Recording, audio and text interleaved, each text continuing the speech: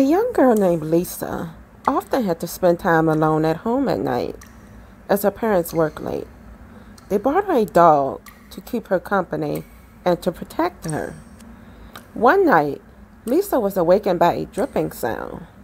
She got up and went to the kitchen to make sure the tap was off.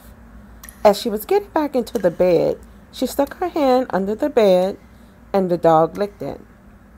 The dripping sound continued, so she went to the bathroom and made sure the tap was turned off there too. She went back to her bedroom and stuck her hand under the bed, and the dog licked it again. The dripping continued.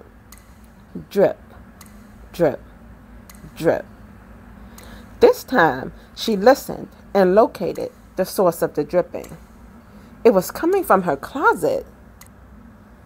She opened the closet door and there found her poor dog hanging upside down with his neck cut.